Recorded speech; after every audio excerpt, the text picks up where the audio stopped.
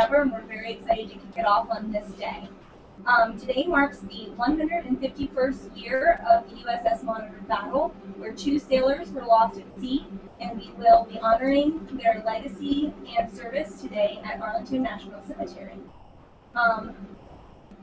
You can kick it off. Dave, introduce yourself and talk about a little bit about your role, and then we'll go and introduce the panel here at Joint Base Myers. Great. Thank you, Sandy. I really appreciate it, and thank you everybody for joining us today. We're clearly excited at the opportunity to first and foremost recognize and honor these sailors whose remains were pulled up with the turret of the Monitor, and that it's appropriate that we recognize them as the heroes and the service members, and that we treat them with respect and dignity. And I'm very grateful, and as a former sailor myself, very impressed with the Secretary of the Navy and NOAA and everyone's care and diligence in really making this happen. So it's a tremendous opportunity. I'm struck by the use of technology and how we're doing the same thing we've always done, just doing it better and faster and more efficiently. And it's not unlike it was 151 years ago. I work at the Naval History and Heritage Command.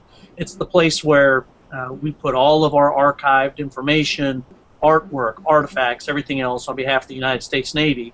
And the reason we exist there is to make sure that the Navy not only learns from what it's done in the past, and that the country can learn from what it's done in the past. As a maritime nation, 3/4 of the world is covered in water.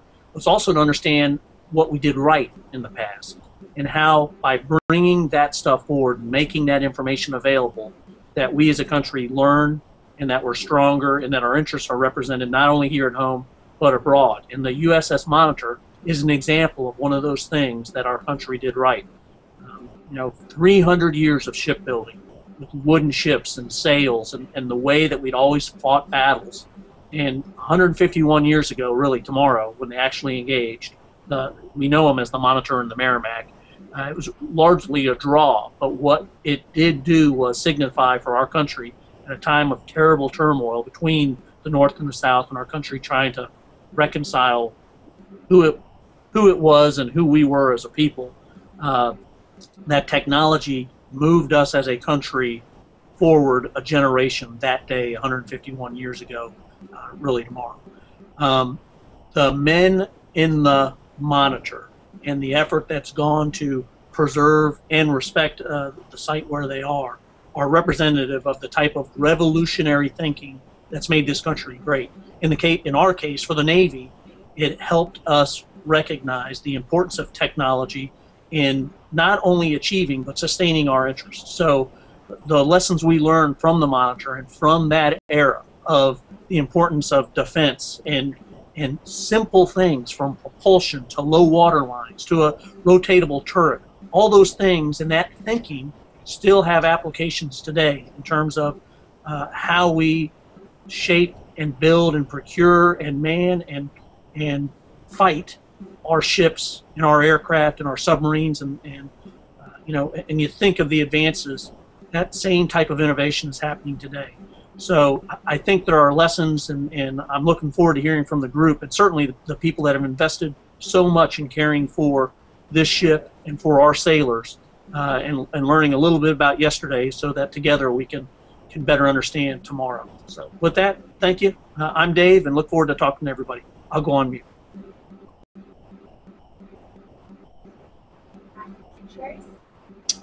Hi everybody, I'm Matt Dozier. I'm an outreach specialist with NOAA's Office of National Marine Sanctuaries. We have folks here today representing the Monitor National Marine Sanctuary. And the story of how the USS Monitor's wreck site became a National Marine Sanctuary is a pretty interesting one. So it sank in 1862, so December 31st, 1862, off the coast of North Carolina. And it went down with 16 lives lost. It was being towed. This is well after its famous battle with the Merrimack. It wasn't really meant to be a seafaring vessel, so the Union Navy wanted it to go south and take part in the war down further down the coast. And so the USS Rhode Island was towing it off Cape Hatteras, and it got caught in a really bad storm. That was the early morning hours of December 31st. And it just it was swamped by huge seas. The winds were really intense, and they were only able to rescue the majority of the crew, but still many lives were lost. So for almost more than a century, the wreck was lost at sea. Nobody knew where it was. It wasn't until 1973 that Duke University mission went out and was able to do some sonar mapping. They found something that looked like it might be the right shape and size to be the Monitor. And in 1974, they went back and did some dives and actually confirmed that it was the wreck of the Monitor. And then people started to worry, though. This is 1975 or thereabouts, that we found this incredibly important vessel in our nation's history. I mean, this is one of the most significant ships in all of naval history. Changed the course of naval warfare and shipbuilding for the rest of our history. And so people were worried that even though it was well offshore, it's about 16 miles off the coast and 230 feet of water, there were still concerns that it could be looted. There could be unwanted salvage, people looking to get a piece of history and take it home with them. And so it just happens, it was almost a fortunate circumstance that in 1972, this act called the National Marine Sanctuaries Act had been passed. Nobody knew how to use it quite yet. So it's passed in 1972, and in 1975, we're suddenly looking for some way to protect this wreck, this shipwreck on the bottom of the ocean. And so there was a congressman who actually said, let's use the National Marine Sanctuaries Act. Let's make it a sanctuary.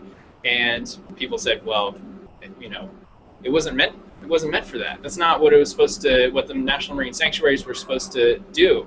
But there was almost a sense of, well, why couldn't we? And why shouldn't we protect this really important historical artifact? And so they were able to get it done. They made it a National Marine Sanctuary. So in 1975, it became the first National Marine Sanctuary. We now have 14 sites across the U.S. ocean and Great Lakes waters. And so when it became a National Marine Sanctuary, suddenly it has more protection, and the sanctuary also works as a mechanism to help share the stories of the USS Monitor, and to help preserve it and preserve those stories and the wreck itself. In 2002, there were concerns that the wreck was starting to deteriorate. When it sank, the researchers think that it might have sank stern first and sort of flipped over, and it landed upside down on its turret. Well, the turret was starting to look like it was in pretty bad shape. In 2002, NOAA partnered with the U.S. Navy to go out and recover the turret, which was an incredibly difficult, really amazing expedition. You can see pictures of it online. They used this giant claw crane to grasp the turret after they had freed it from underneath the boat, and managed to pull it up. This thing weighed tons and tons and tons. It took them I think it was a 41-day expedition. So they brought it up and found that when they begin the process of restoring it, there were the remains of two sailors inside that went down with its sinking. And those are the two sailors that we're here to honor today. I will say in just last year in 2012, we also dedicated a monument at the Hampton National Cemetery to honor the rest of the crew of the USS Monitor. So that's why we're here today and how we've become involved in this, and it's a real honor to be representing National Marine Sanctuaries at this event. Matt from Hampton Naval Museum. information about what you do?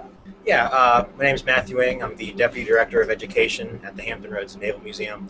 I'm also the coordinator for the Civil War Navy Sesquicentennial, and that's a Navy commemoration focusing on honoring the 150th anniversary of the American Civil War. And what I wanted to talk about today was specifically about the USS Monitor and the memory of its sailors and really of the ship that has lasted 151 years now. And I think today is a great point to give it a final resting place for the two sailors that unfortunately have yet to be identified, but hopefully with time we'll be able to do that. Going back 151 years, we think about the USS Monitor, and really the Battle of Hampton Roads itself that involved the USS Monitor on its second day is something that is, I think, amazing because it wasn't even supposed to happen. When CSS Virginia, their captain, Buchanan, goes out, everyone thinks it's a shakedown cruise. What ended up happening is they take out two warships. They take out the USS Congress and USS Cumberland, and will eventually have the USS Minnesota be saved by USS Monitor. And the genesis of the Monitor, I think, is very interesting. When the war starts and Gosport Naval Yard down in my neck of the woods was destroyed, they raised the hull of the Merrimack and make it the Monitor. That's why, I'm sorry, the Virginia. That's why some people confuse themselves with, is it the Virginia, is it the Merrimack? Down in Hampton Roads, a lot of people, of course, talking about the public memory of it, they call it the Monitor Merrimack Bridge Tunnel. So I think it just has that nice alliteration and so people will recognize that. But when the Ironclad board meets and they end up choosing designs, Monitor wasn't part of that design. One of the designs was the Galena. And so Bushnell goes up to Brooklyn to get John Erickson's okay on it to say, hey, is this ship going to float? So just by happenstance, Erickson shows him the design, and they end up accepting it, which is fantastic because Erickson himself was kind of a pariah in the U.S. Navy's eyes. There was an incident that happened years before the war that killed the Secretary of the Navy. So even though Erickson was somebody who had a history of the Navy with their designs, I think that it's the fact that, one, the Monitor is our Navy's first ironclad warship, even though the CSS Virginia was built before. Two, it was built quite fast, something the Navy and contractors could take note. For $275,000 in less than 100 days, this thing is made up in Greenpoint, New York. Barely survives its way down here to Hampton Roads. And most importantly, I think really talking about the memory of the Civil War, here in Virginia, every kid, and I think across the United States, every kid learns about the battle between the Monitor and the Virginia. And they learn mostly about the second day of the battle between the two ironclads. And when we're talking about this, we think about the legacy of what the war means to these sailors. And for sailors, as opposed to the soldiers that are on land, soldiers on land are fighting for, very different, varied amounts of causes. They're, for the states, for their country, but for the sailors that are involved in the American Civil War, they have an ensign and they have a naval jack, and that's it. There's no states that there's no Iron Brigade or anything like that. They represent the United States Navy. And so what the United States Navy was representing and upheld during the Battle of Hampton Roads was the supremacy of the Atlantic blockade. And I think that's important. The USS Minnesota was upheld and it was saved with the help of the USS Monitor. Talking about the memory of USS Monitor from 1862 to the present day, it's amazing how often the USS Monitor pops up. A couple years ago, Mariners Museum had a fantastic exhibit called Up Pops the Monitor, which talked about the popular culture and its impact with USS Monitor. There was Monitor refrigerators, tons of novels about it. There's been video games that have been published that relate to the Monitor's design, and it was all there. I'm actually not sure if it's still there now, but in the Hampton Roads Naval Museum where I work at, there's a great lithograph that has a picture of the 2 days battle lumped into one. And it would seem like it's just a regular lithograph just showing the details of the battle, but what it is below there, it's actually an advertisement for agricultural products, and it says this is kind of like an ironclad promise that these materials are going to work. And Mariners Museum, they really nailed it on the head with their slogan about the Monitor Center, saying that it's an ironclad promise of adventure, and it really is. If you guys haven't been to the Mariners Museum or to the Hampton Roads Naval Museum down in Norfolk, Virginia, definitely go see that because we have a lot of artifacts, either from the Monitor or from the Battle of Hampton Roads. But the Monitor, actually more so than CSS Virginia, talking once again about the memory, there are many ships involved in the Navy's history. Some famous ones: USS Constitution, USS Enterprise, either CV6 or 65, but USS Monitor has to be put up there with it. It's an iconic ship. It's one that captures the attention of the entire world in 1862. I think people forget that there was a separate arms race going on at the time of the 1860s between France, England, and really the United States. Well, the United States wins with Monitor, and that's something that resonates into the 20th century. That our design of USS Monitor, its iron warship that is a rotating turret, becomes a rubric design for dreadnoughts, for battleships, for everything since then. And I think that if you go on the Civil War Navy's blog, you'll notice that the top search is USS Monitor, and it's getting a lot of web traffic right now by several 100,000 searches. There's a lot of searches that go on in Google, but USS Monitor is, I think, #1. If not, it's in the top 5. But that's all I'll mention now. I don't want to talk too much. But the legacy of the Monitor, it's a fitting end right here today to honor them at Arlington National Cemetery, and I'm very excited to be a part of it. So. Thank you.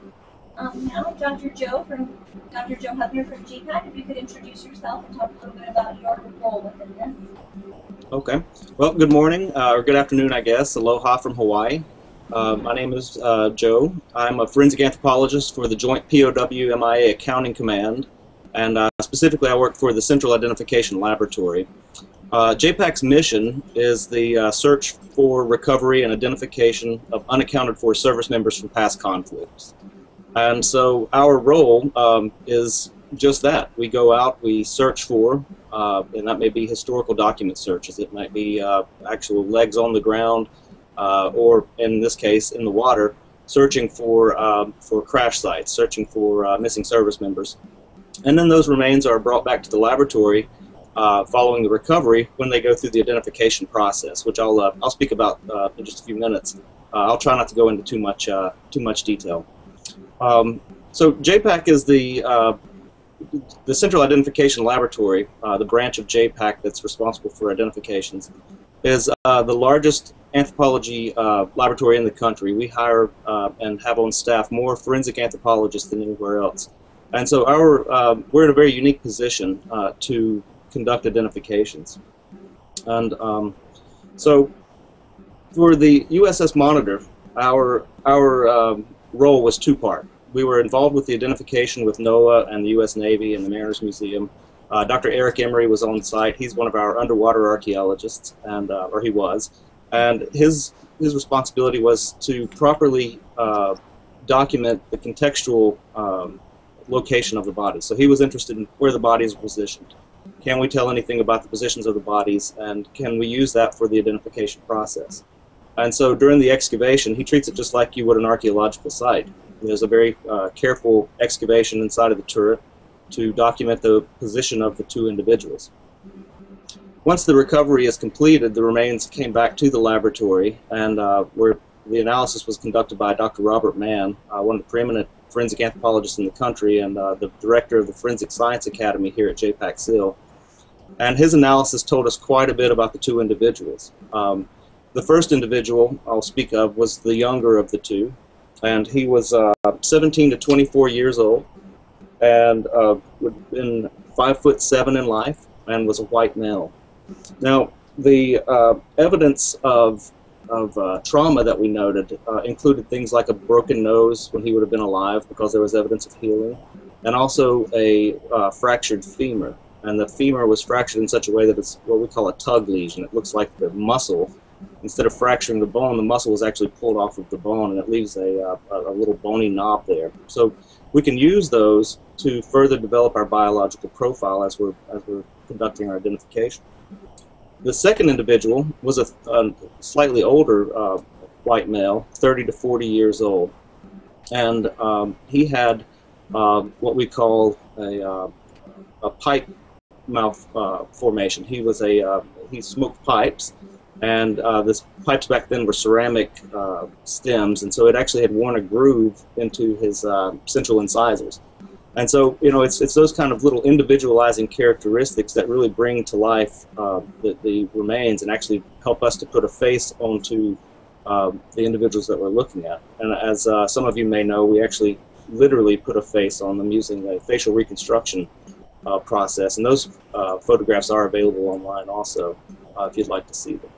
But JPAC's very excited to be part of the ceremony today, and looking forward to any questions that you might have, and we can go into more specific details about the identification process and what kind of where we are as of right now.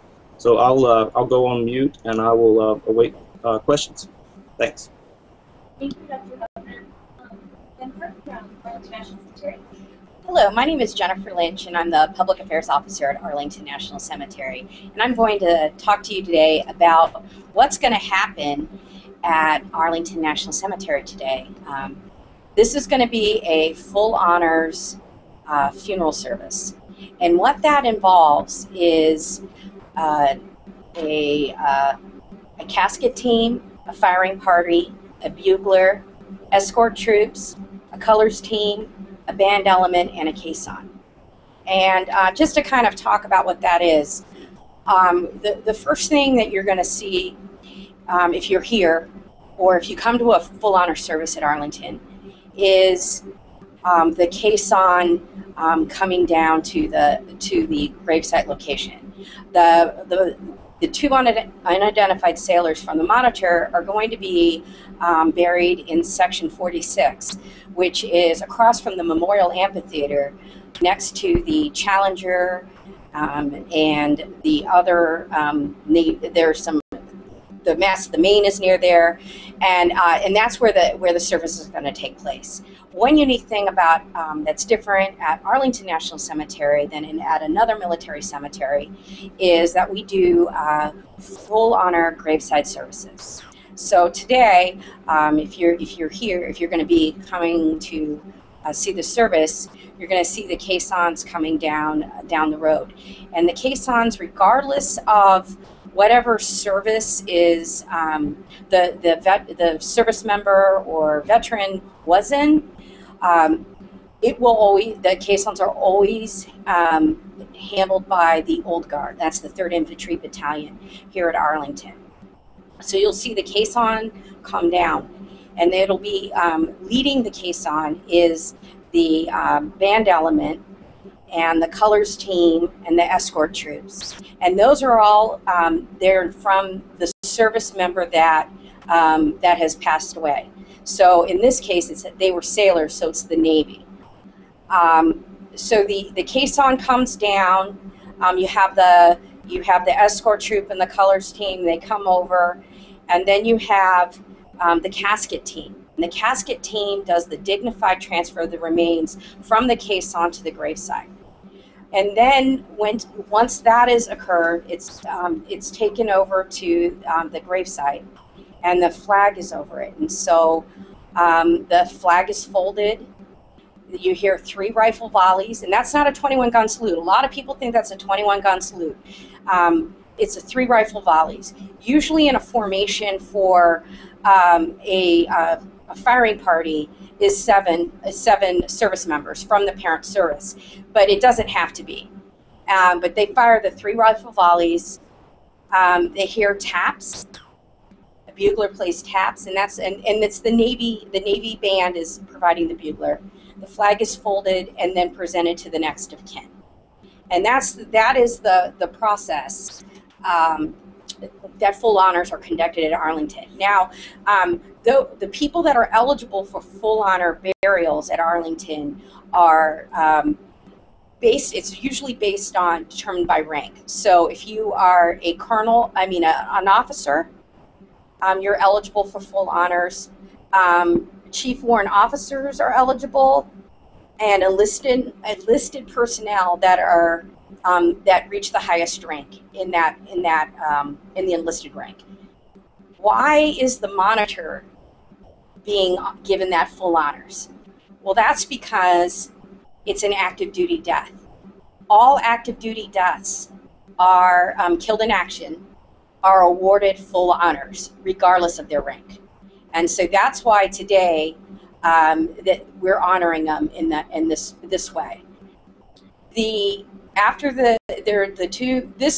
What's also unique about this service is that there's 2 caissons, and usually we see 1, but there's going to be 2 caissons for this service, and 2 flags that are going to be folded, and they're going to be buried side by side, and then over there'll be a government group marker that has the name of all 16 that lost their lives when the ship sank. And so their names will all be memorialized on that as well. So if anybody has any question. We actually do have one, and I think you may have just answered it, but are other sailors from the USS Monitor buried at Arlington? There are actually 3 sailors buried at Arlington that survived the sinking. Okay. I don't have their names, but we can shoot that out after this hangout. But there are 3, and on them, and they're all 3 are buried in section 1, I believe. And one of them has on their headstone the Monitor, you know, and there's a one that made rear admiral, I believe. So we initially didn't think there was anyone buried here from the Monitor, but we found that through some research that there are 3. Okay, so we have a couple other questions from fans on our Google Plus page. What steps were taken during the last decade to track down the descendants? I was under the impression there was a list of people it could be. The genealogists not find descendants and do a DNA test. And I believe that question is for Dr. Hefner. You're going to have to repeat the question. I was having a hard time hearing you. Okay. The question was from a fan, what steps were taken in the last decade to track down descendants? They were under the impression there was a list of people it could possibly be, and could genealogists not find the descendants and do a DNA test? Okay, yeah, that's a great question, and it's something that we do deal with, you know, not only for the Monitor remains, but for other service members as well. For the Monitor remains in particular, we have obviously a closed population, 16 individuals, right? So based on that, we could get family reference samples for all 16 individuals if you can locate them, if you can track them down.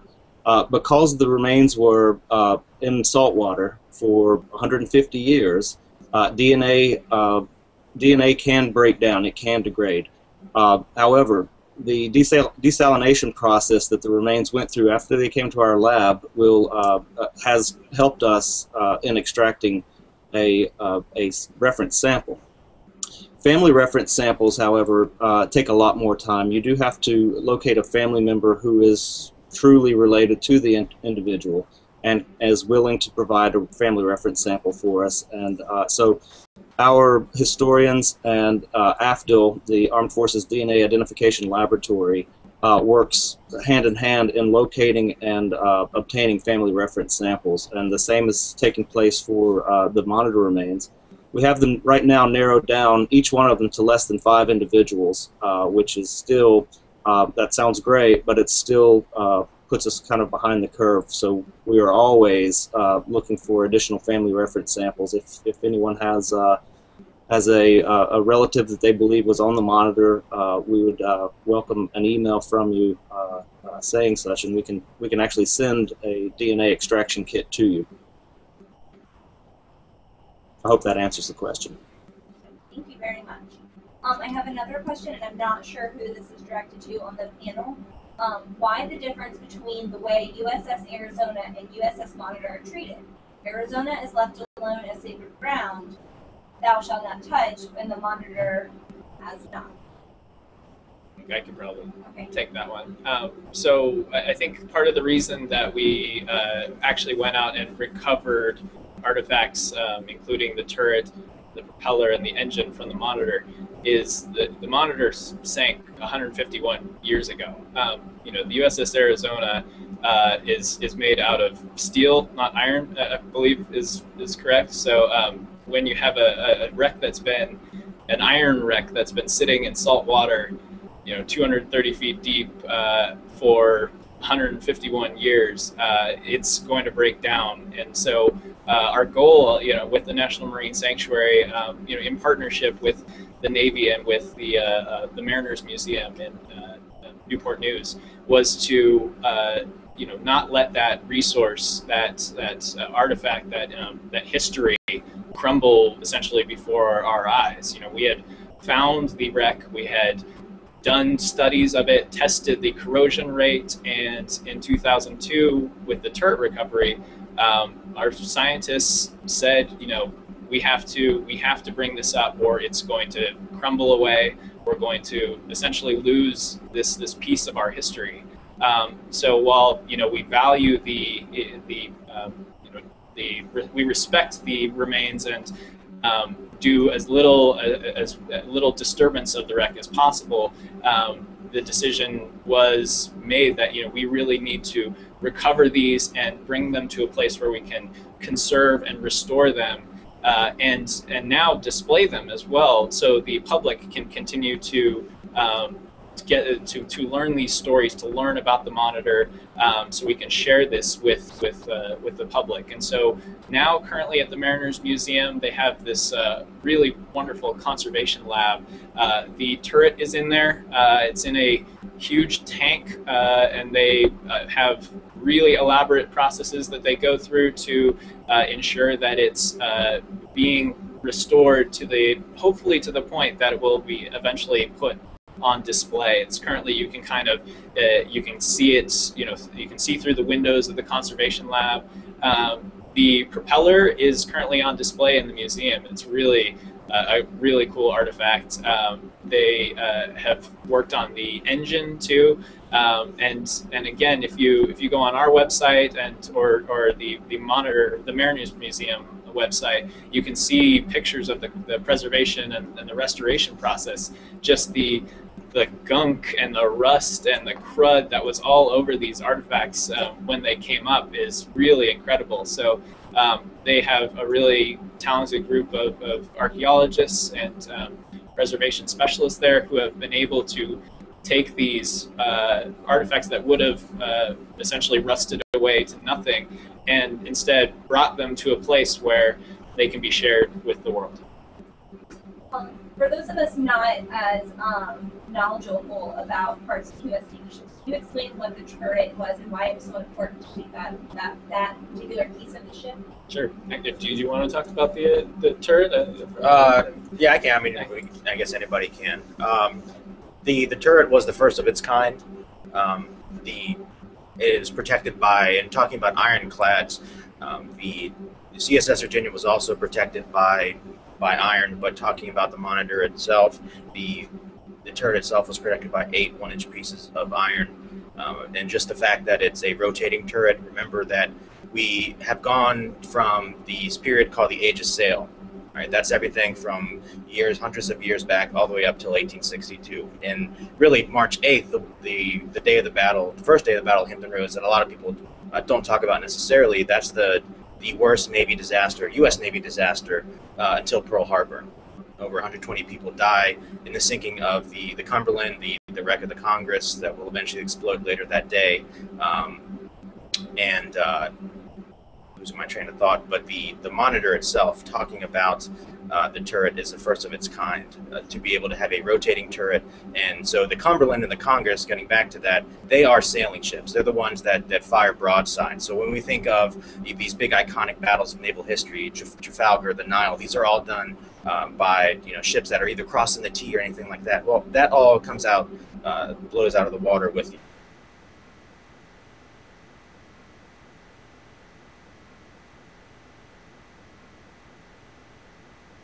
or subsequent battleships, either pre-dreadnoughts, dreadnoughts, or things like the Maine. We just mentioned that the masses here at Arlington. It's the first of its kind, and I think that talking about icons in U.S. naval history, Monitor and its turret, and Ericsson's design especially, is something that needs to be preserved. And hopefully, like Matt said, we'll be able to see it beyond just the glass at Mariners someday. Yeah, and a funny fact about the Monitor turret was that it was so heavy. It was intended to be able to turn one way, fire, turn another way, fire. It was so heavy that the amount of time it took to stop rotating and turn back around was so great that the guys in the turret just kept it spinning. Like it would take way too long to get it to slow down the momentum and turn back the other way to fire in another direction. So they were in there literally just with the turret going around for 4 hours when they were fighting the Virginian. Yeah, Yeah, it's If I could throw one or two things in from a Navy technology and strategy standpoint, obviously the ironclad making it more defensible, and the fact that you have a rotating gun. Why that was significant with respect to our entire fleet, instead of being reliant on the depth of water you're in, the direction of where the wind was coming from, all of a sudden our forces now had the ability to harness the weapon system to their platform and not the other way around, that they'd have to sail and maneuver around the weapon. So what that allowed us to do is start thinking in terms of, you talk about force multipliers, and a lot of people talk about the most powerful fleet in the world. Part of the reason today's fleet is so significant and so powerful, even though we don't have as big a force as we used to, is because of this type of technology, where you can do a lot based on the delivery system, based on the radar systems, everything else. And the Monitor's turret was that for the day. The ship didn't have to move around the weapon system. The weapon system made the ship much more capable, even though it was a single hull. So that's why it's iconic, and that's why it was so significant to the shaping of our fleet, even to this day. We just have another question from the fans following along on Google+. Are there other USS Monitor sailors still unaccounted for, and if so, will there be any future attempts for recovery?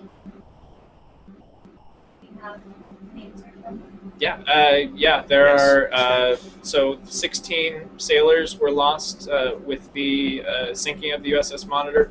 Only 2 have been recovered. They're the ones in the turret that we are honoring today.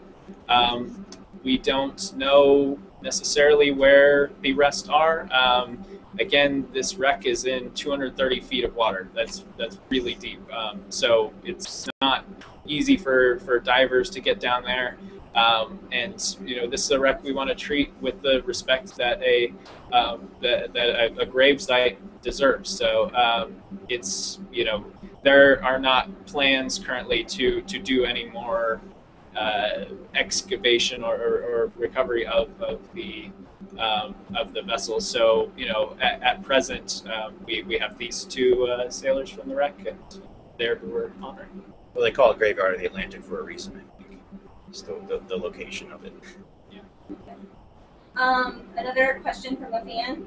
151 years is a long time. Can we walk through the timeline, and I think this may be for Dr. Hefner, as far as how long it took us to first identify the sailors, and then the excavation of the entire turret, and then finding the sailors?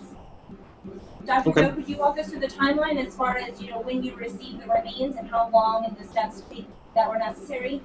I will do my best. So our initial involvement was with the 2002 excavation. We received the remains on 7 August and 21 August 2002. I kind of mentioned it earlier, but our desalination process, which is basically where we take all of that salt out and replace it with fresh water, and then allow the bone to dry. That process, so that we are not putting the bone in any danger and not causing more damage to the bone, takes about 8 months by itself. So starting in August 2002. You're already up into February 2003 before we're even actually able to lay the remains out on our laboratory floor and begin this kind of slow process of building up what we call a biological profile. So for each individual, we establish a set of parameters that helps us narrow down the number of individuals that we're looking at for the identification. During that process, we do take a DNA sample and submit it to AFTL. Their backlog and their just general workload puts us about 8 to 10 months out before we even receive the results from them. During that time period, our analysts are able to go through the skeletal analysis, and so the entire.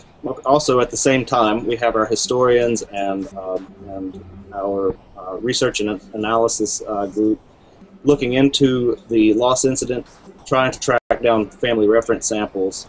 So all of this is kind of running concurrently. And then at that point, the identification, if we have a family reference sample, and if that family reference sample matches the DNA sample that we have for the individuals, if we can match all of those up, the process can take anywhere from 1 year to multiple years. And as it stands right now, the 2 individuals from the Monitor remain unidentified. If they are identified, and this is something that the folks from Arlington can address, I assume if they are identified, then their headstones will be changed to reflect the named individuals resting in Arlington. So the process literally can take anywhere from 6 months to 10 years. Thank you for that. Jennifer, is that true that what if the were to be identified? They would, I'm not sure how they would handle it. They would either, because it has a group marker with all the names, so they would either order an individual headstone for those 2 individuals, or they would somehow annotate it on the group marker that the remains are there. Does that make sense? Yeah. They can handle that a couple different ways. And is anyone else able to walk us through the timeline as far as excavating the turret? NOAA is rolling that.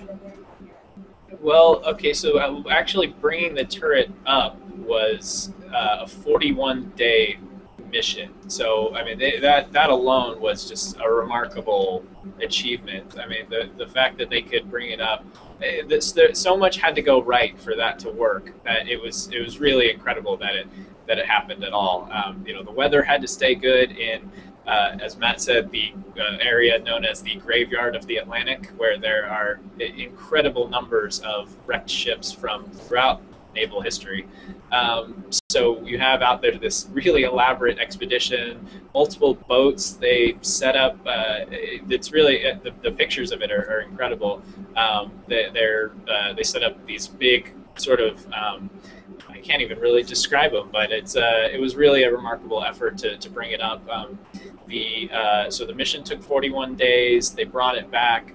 I don't know exactly how long it took to clear the turret out.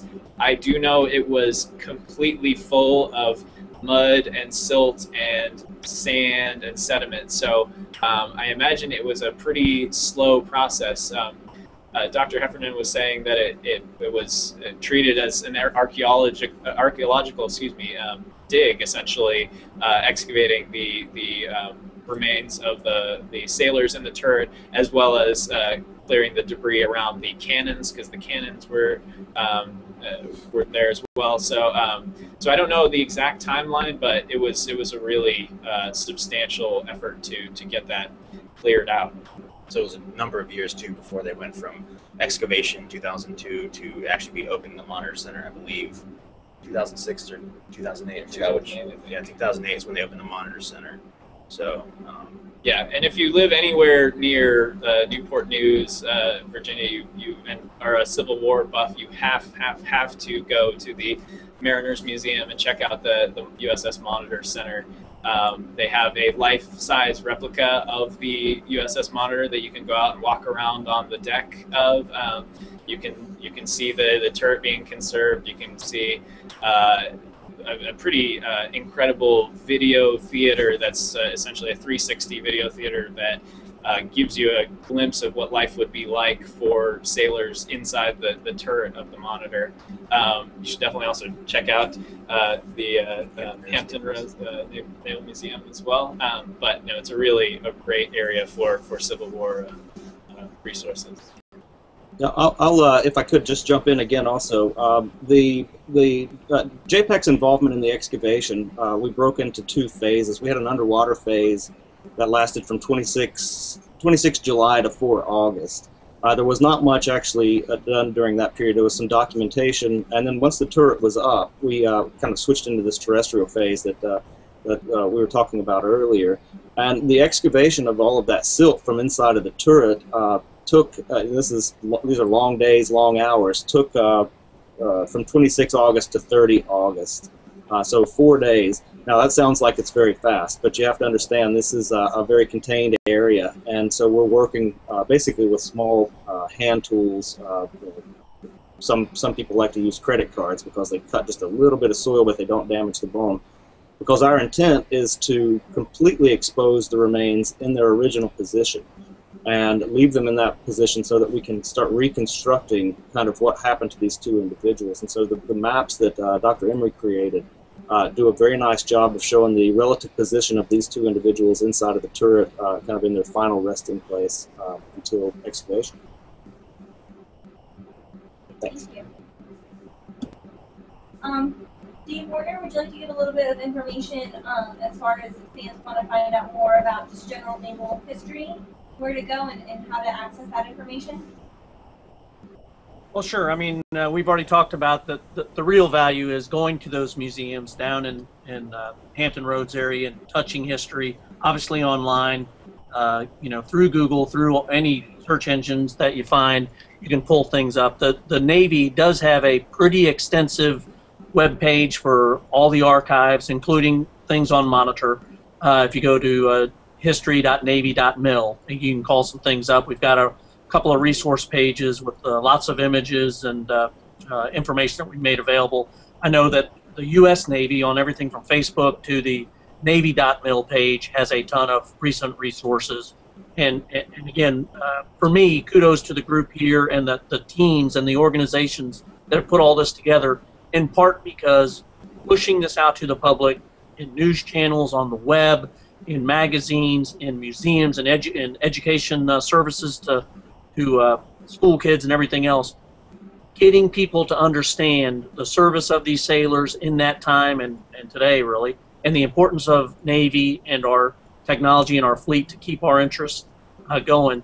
It all starts and ends with understanding our history as a maritime nation. So whether you do that on the computer, whether you go out and touch it for real in these museums, and there are museums all over the country, and on dives, where people have an interest to do that, remember that these, the one place we'd ask people not reach out and touch history are in these honorable grave sites, and that's what they are.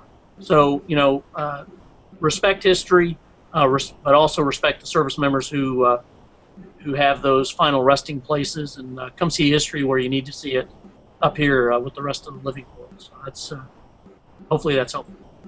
Thank you very much. Dr. Hefner, can you give us a little bit of information about where people could learn more about JPAC's mission and the incredible work you're doing down in Hawaii? Absolutely. If you are interested in kind of learning more about the JPAC mission, you can go to jpac.paycom.mil, or you could swing over to our Facebook page and get some information from there. And if you have any information about unaccounted for service members, if someone from your family is unaccounted for, we do welcome family reference samples all the time. So please, contact us. We'd love to hear from you. And just want to say thank you very much for including me in the process today and in the Google Hangout. It's been very enjoyable. So thank you. And Jennifer with Arlington National, I know you guys have valuable resources.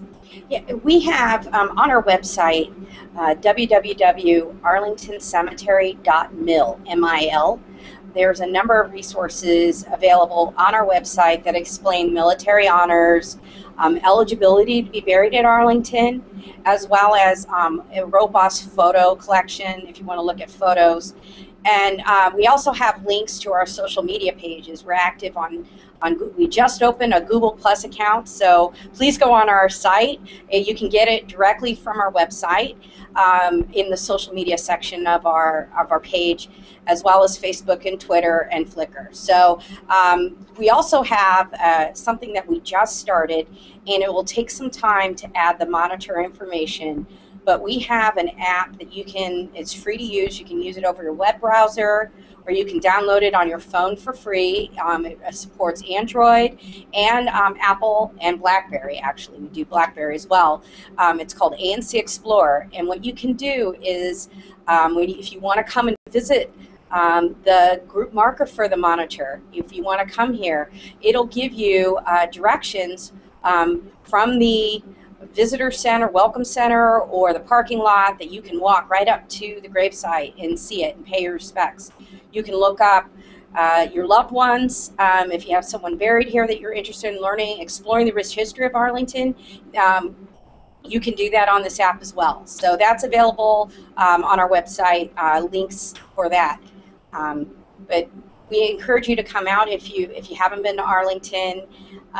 We have over 400,000 heroes and their families buried here. Thank you.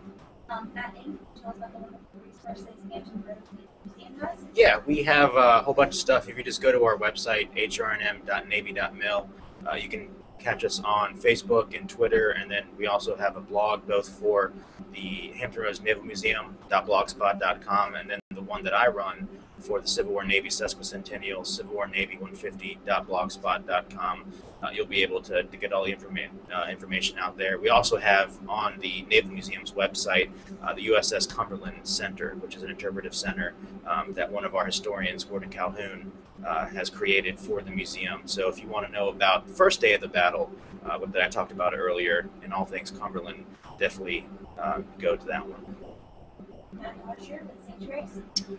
Yeah, so last year being the 150th anniversary of the birth, life, and sinking of the Monitor, we created a really elaborate website to tell the entire story of the Monitor. You can find that at monitor.noaa.gov/150th. That's 150th. And you can find the National Marine Sanctuary System online at sanctuaries.noaa.gov. And we're on Facebook and Twitter, and we'd love to have you follow us and stay up to date with our content. And finally, this is Sandy Gall from Shinfo. We'd like to give you a couple of resources to find out more information. For the remainder of the ceremony, so we'll be live tweeting at US Navy. You can also find out a variety of different blogs on all naval subjects, but particularly about USS Monitor at our Navy Live blog. Just do a quick Google search for that. And we'd like to thank everyone for joining, especially Joint Base Meyer Henderson Hall for hosting this great event. Thank you. Bye.